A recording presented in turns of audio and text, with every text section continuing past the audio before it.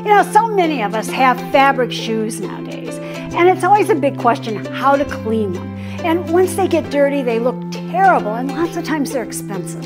So today I want to show you some quick, easy ways to clean them. So the first thing is you want to have a brush handy. Now, this is a little cuticle brush, and I love to keep these in my laundry room because they're great for stain removal.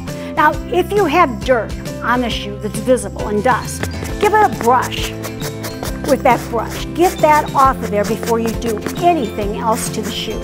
Don't want to put water or cleaner on anything that has anything on it that can turn into mud. Now, once we get that brushed off, we can do a couple of things. We can use what's called a soot and dirt removal sponge. Now, these are used dry. They're like big brick erasers, as you can see.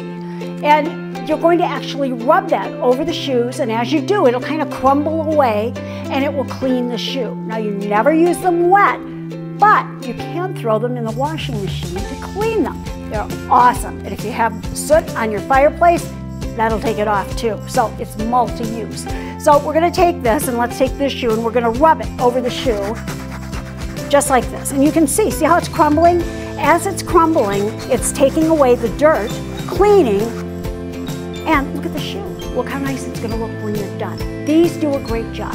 Home centers, hardware stores, Amazon, those are places to look for it. Now, once you've cleaned it dry, if you still have spots and stains, one thing I love is using seltzer or club soda. Now, all I'm going to do is take a microfiber cloth, and I like microfiber because it has thousands of little fingers that help you clean. So you're just going to put some on your cloth, and you'll probably spill it like I did, maybe not. And we're going to take it and we're going to rub it over the shoe. Now, I wet it, but I didn't get it soaking wet. And I'm just going to start and rub. And you can even go over any part that has leather on it or anything else. It won't harm anything. The good part is the carbonation keeps things from staining, and it bubbles up all of that dirt that's on there. And the salts will keep it from reattaching itself and staining. Now, when we're done with that, we're going to sit it out of the sun, and we're going to let it dry. Never sit them in the sun. If you do, they will discolor. So that's all you need to know about cleaning any kind of fabric shoe. For more information, go to queenofclean.com.